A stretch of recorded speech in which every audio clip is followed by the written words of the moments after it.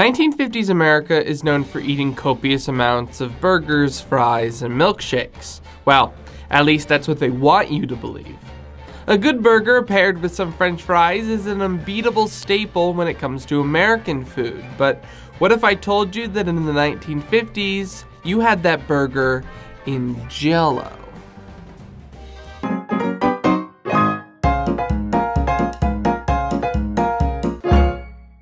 Food is weird, and in the United States, we eat some things that are considered weird in other countries and vice versa.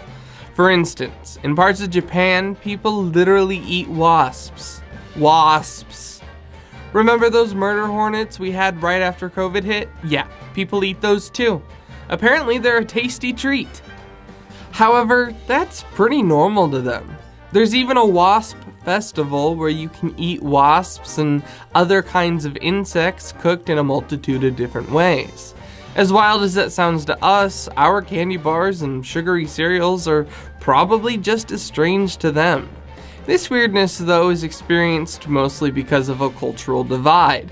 Different opinions on things that are or are not odd don't stop at food. This is because our cultures are different. Food in the US is thought to be pretty universal throughout time. We're a country derived of steak, bacon, potatoes, and bread rolls, right? Well, not exactly. If you live in the United States, even you might think some of the US food from the 1950s was pretty weird. Like this pie plate salad that's mixed vegetables and a lemon gelatin garnished with tartar sauce.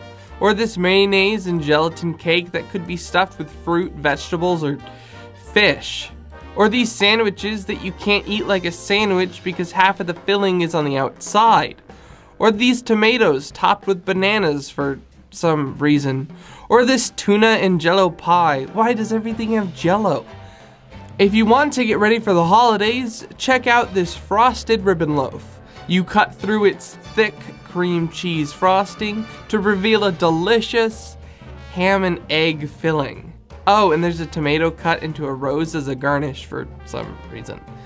Or this Christmas candle salad with cranberry Jell-O topped by bananas and, wait for it, mayonnaise.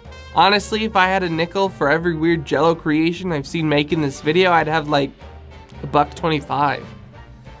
So why did people use gelatin or Jell-O for everything back then? Well, it wasn't because it tasted good, because it didn't. The reason is actually just as silly as Jell-O. See, in the early 1950s, refrigerators were still pretty expensive, and since making Jell-O usually requires a fridge, Jell-O dishes were actually a status symbol. Yes, Jell-O.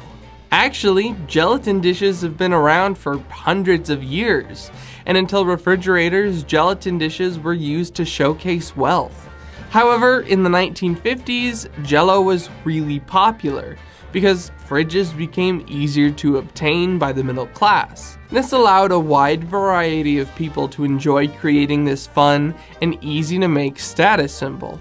Jell-O molds were a cheap and easy way to make use of leftovers and other canned goods. This led to a surge in Jell-O popularity, and people just kind of experimented and had fun with it. Because of Jell-O's rise in popularity, cooks just kinda gave up and put some wild Jell-O dishes in cookbooks. Eventually, Jell-O molds with weird stuff inside were one of the most popular dishes in the United States. This fad lasted until the 1970s. I think that's about when people realized that there are other ways to eat their food than encasing it in gelatin. With that in mind, I found a recipe from the 1950s that I think might be the worst one I've found. I cannot tell if it was actually popular or not, but I'm gonna make it and I'm gonna let you guys know how it is. Alright, well, here we are in my kitchen, and we're gonna make something called a lime cheese salad. And to get started with that, we're gonna need Jell-O. Okay, so the first thing we're gonna do is we're gonna make the Jell-O. And now we're not gonna follow the directions on the Jell-O box because our recipe is a little different, but if you ever make Jell-O, just follow the directions. It's pretty easy. But we're gonna boil some water.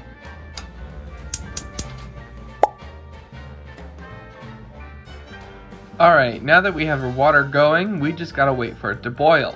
But while we're waiting for that, we're gonna go ahead and grate an onion, because the recipe calls for 1 tablespoon of grated onion.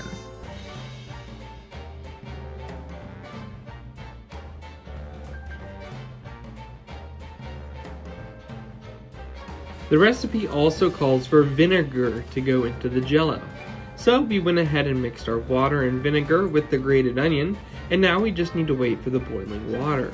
Cool, now that the water is boiling, we can mix the Jell-O packet in. We're just gonna whisk that in there until all the Jell-O has dissolved into the water.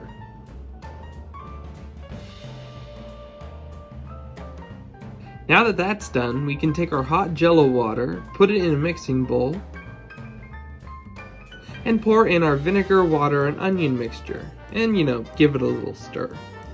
Now we're gonna take a half a cup of this and put it in our mold. This will harden and it's gonna act like a top layer for our thing. The rest will be chilled slightly because we still have to add a few things in it. But since we don't want to wait that long for it to be mostly cool, we're gonna mix in some ice cubes to try to speed up the process.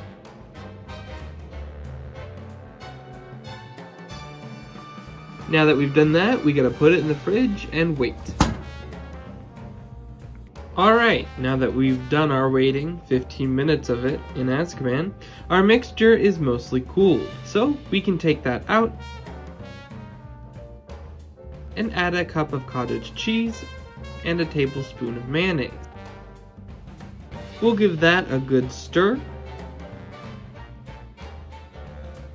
And then we'll pour it onto our first layer, which is completely set, by the way. Then we can put it back in the fridge and wait until tomorrow.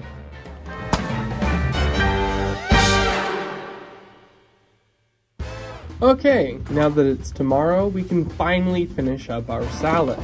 First, however, we need to make the filling, which is tuna salad. To make that, we need a can of tuna, a dill pickle, and of course, a tablespoon of mayonnaise. We'll put all of that together and we'll mix it up real good. Now, we can grab our Jell-O mold out of the fridge and carefully detach the Jell-O from the mold.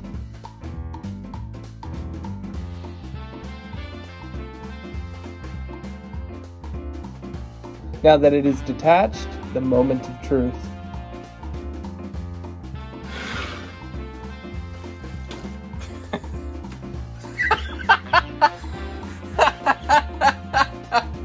Alright, see what had happened was we didn't grease our mold.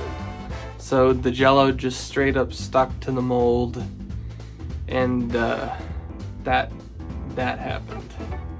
So if you decide to make this, you gotta grease your mold, or if you use Jell-O molds at all, you gotta make sure that Jell-O doesn't stick to it. Gordon Ramsay would not be proud. All that's really left to do is to put the tuna salad in the middle of the mold and some salad greens as garnish.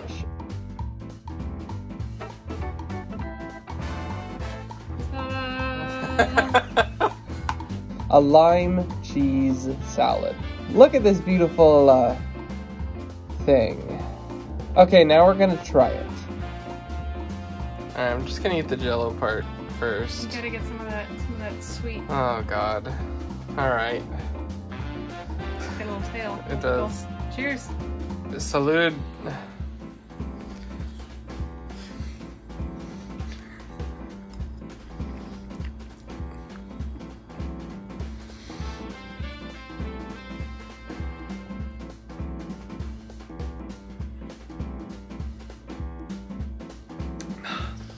I expected worse. I did too. But it was still horrible.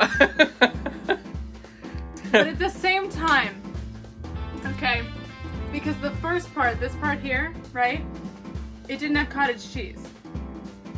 It was just Jell-O, water, and grated onion, and vinegar. Yeah. The vinegar, it's disgusting, but it made the Jell-O match the onion, which paired it with the tuna. It was bad. Don't make this, but like I want to believe that I can comprehend why they thought. No, I can't. I can't defend it. I tried. I need to brush my teeth. Alright, and well, that's it for this video. That's how you make lime cheese salad. I wouldn't recommend making this because, super gross.